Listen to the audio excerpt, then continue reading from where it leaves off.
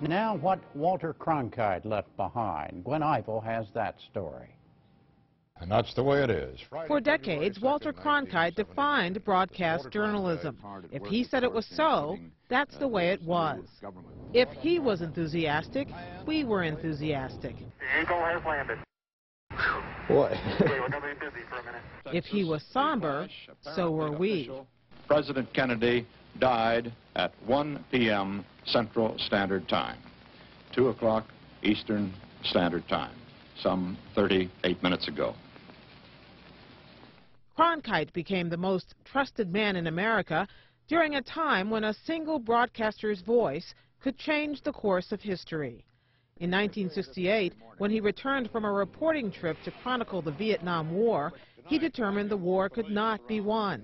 For it seems now more certain than ever that the bloody experience of Vietnam is to end in a stalemate.